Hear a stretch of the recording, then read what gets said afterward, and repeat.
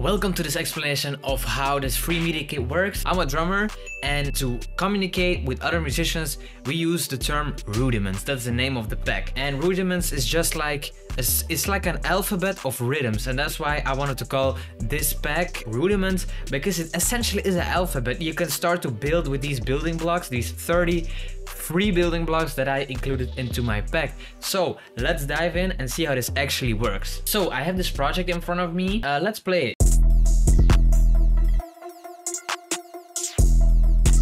So we have a very strong beat. Now, I don't really like the hi-hats. The hi-hats are this green part over here, but the problem is it's audio, so we can't change it. So what I'm gonna do is I'm gonna deactivate this whole track, and I have pulled up a new track with a hi-hat sound where MIDI signals can be inputted. So now we're gonna put in a MIDI signal. You can import files from the pack via your browser content pane, or you can literally pull up your Explorer, whichever one you have. Finder is cool too in Mac, and you just open up the product. Now what is important though is when you're gonna import a MIDI file, please have a look at your BPM, which in my case is 134. What I'm gonna do is I'm gonna try to find a BPM very close to the MIDI file. Now the MIDI file is automatically gonna adjust to your specific BPM in your project, but still make sure it's somewhere in the same range, because otherwise you might get some weird results. Closest one I can get over here is the 135, but I'm just gonna do the 136 just because I feel like it. And let's play, let's see what it sounds like.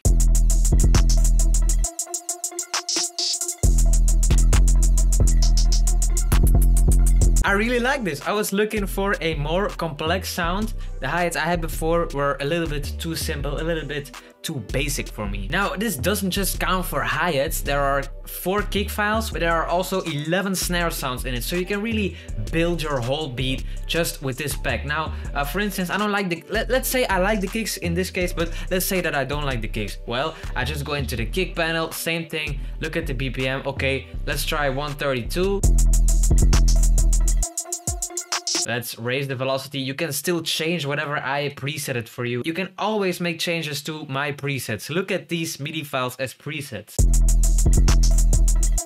This one doesn't work, so let's go to the closest one in there. That's 145. That's still pretty close to 134, which is our current project BPM.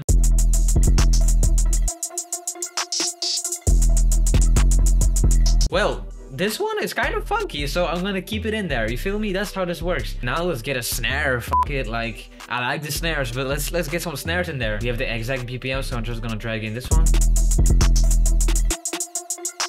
Voila! I want to put a velocity ramp in here. You can do that. You can do everything you want with my MIDI files.